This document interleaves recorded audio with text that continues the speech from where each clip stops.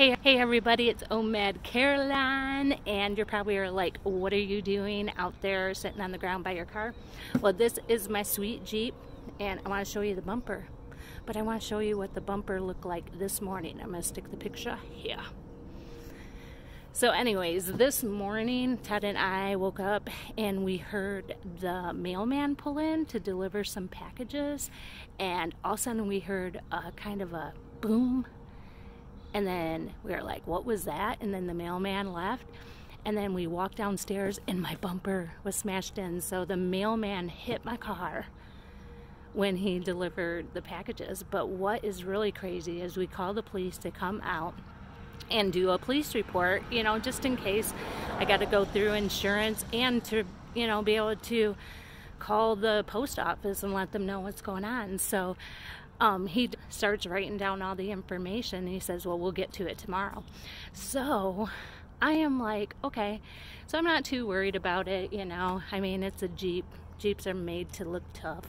And all of a sudden the police officer calls me and he said, listen, I just pulled over the postman and I found the guy who delivered to your house and you know him. And I'm like, what? So they come to my house and it's like one of my son's best friends in high school that actually delivered the packages, and he didn't even realize when he was backing up, because we have an L-shaped driveway, that he hit my car. So he was like really stressed out, worried about his jobs, because you can't be getting in accidents. So I was like, you know what, don't worry about it, you know. And the police officer said, we didn't even file the report yet, so you guys work it out. So anyway, so I'm like, you know, bumming, because he's a young guy starting his life, you know, he don't need this stress and money. So I've been watching on YouTube all these people that heat up their bumpers and pop it out, you guys.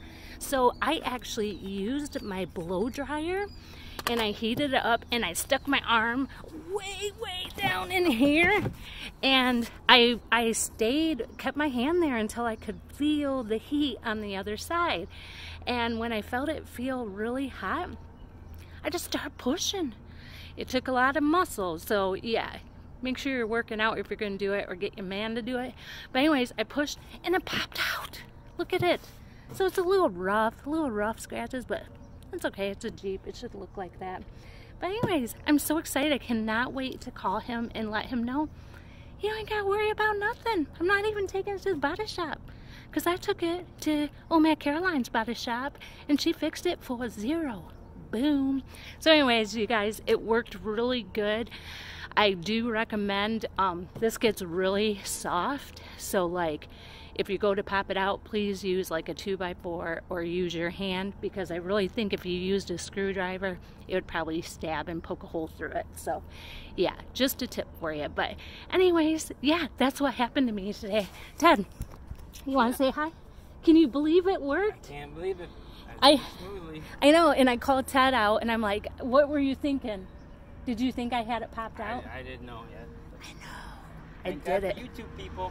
I love YouTube people. I was going to take it with me, wasn't I? I was going to film the whole dang thing. Yep. And I was like, because I look like heck today, but yeah. But anyways, wanted to share that with you guys. It works and I'm pretty pumped about it. I cannot wait to tell them the good news. Boom. All right, bye.